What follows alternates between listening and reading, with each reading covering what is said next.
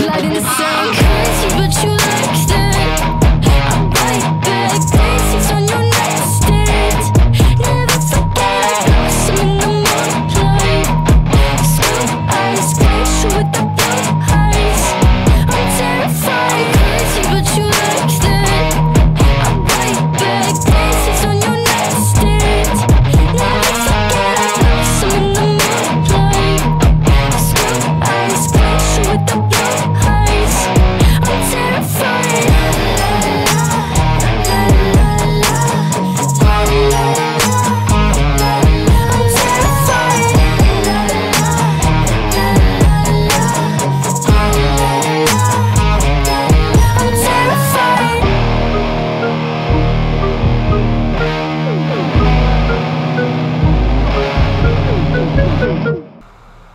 Alright, now that that thirst trap has got you locked in here, this is the aircraft.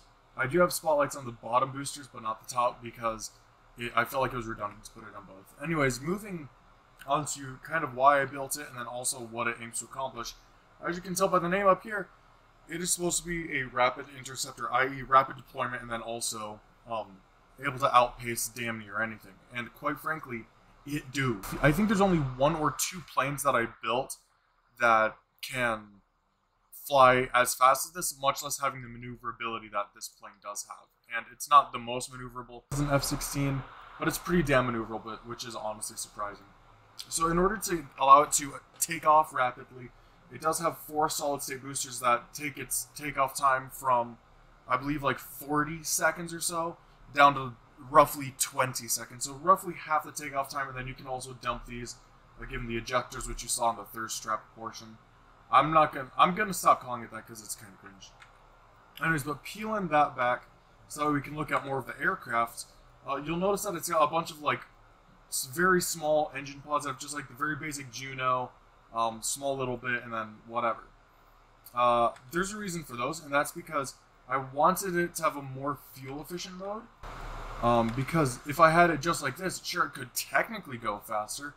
But the heat would start burning stuff up anyways, and then also, this engine is a fucking fuel guzzler. If I was going to have this be on like a patrol, I would want it to take up so much fuel because, you know, fuel is money, and although there's definitely no like actual military-based strategy for KSP, it's designed to be an interceptor, so I felt like having to have a more fuel-efficient like cruise mode made a lot of sense. And that's kind of what these engine pods provide. And so let me remove this set real quick to reveal some drag chutes. There's also drag chutes on the bottom, but they're a bit more annoying to uncover. And the reason I did that is because this plane can reach up to 1,300 meters per second at any given time, especially in a straight line. So if you're making an approach pretty fast, like honestly, I've done an approach at runway at about 1,000 meters per second at sea level, and these air brakes that I have back here aren't enough. Also, for the record, only the top and bottom one deploy. These other two are to help with the yaw, because at high speeds, the yaw doing just by the rudders isn't very good.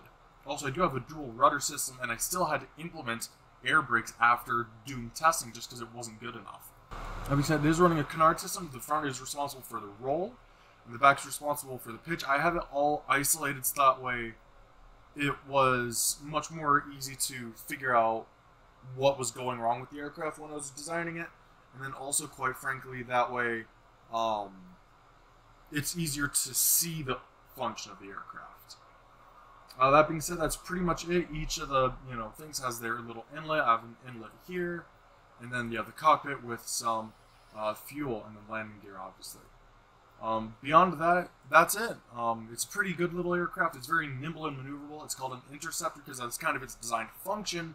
That being said, that is it for the aircraft. It's a very simple aircraft to fly, very easy aircraft to fly, and it's a very fast aircraft all the way around. It can reach orbit if you do fly it right.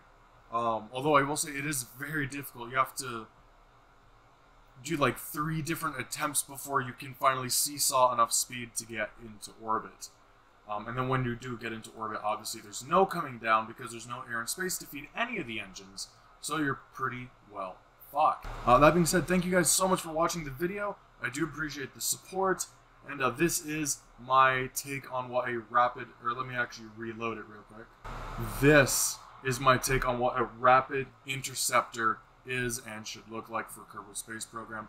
If you enjoyed the video, please leave a comment down below letting me know.